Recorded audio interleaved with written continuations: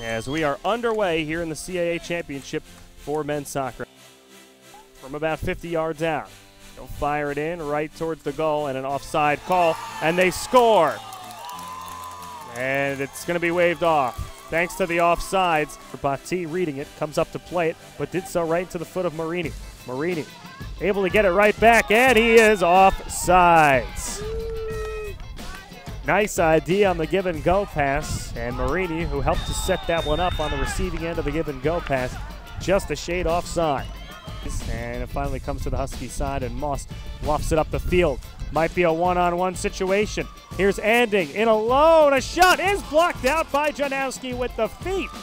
Still in play, hunting it all the way down. And what a save on Anding by Janowski. Create that chance. Creeps will let it go. It's a short one and a diving play made by Moss. Rebound chance is fired wide over the net. And a big-time chance for Herbert Beast. And he missed it high of the cage. We'll let it go from the corner. Has a short option in Marini. He'll play long ball all the way to the middle. A shot on goal in the back of the net. No goal. And a push-off was called by the official. Oh, boy. A push-off called and no goal on the play. Looked like Simon Cox was the man who batted it in with his head. 1 second. That's it for regulation. We are moving on to overtime. No scoring through the first 90 minutes. Eckford. Nice touch pass into the middle. Marini leaves it off. Anding has some room on his left side. Lets it go with the left foot. He scores! And it's over. Don Anding, the senior from Amity Harbor, New York. The CAA Player of the Year has ended it. 5:21 into the second overtime, and Northeastern are the CAA champions. They're going to the NCAA tournament.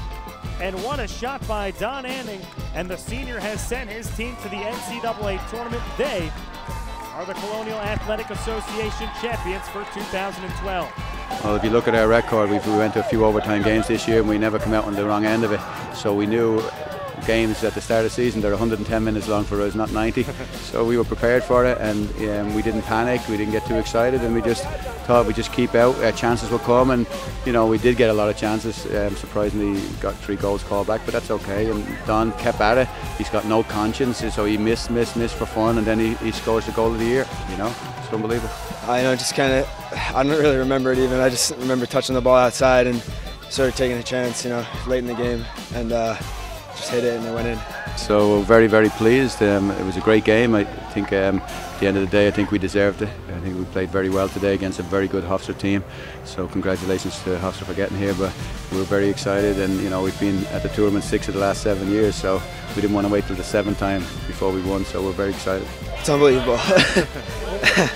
It's just starting to hit me. It's absolutely unbelievable. I'm so happy for my team, and I'm so happy to just win this game, and it means so much my senior year.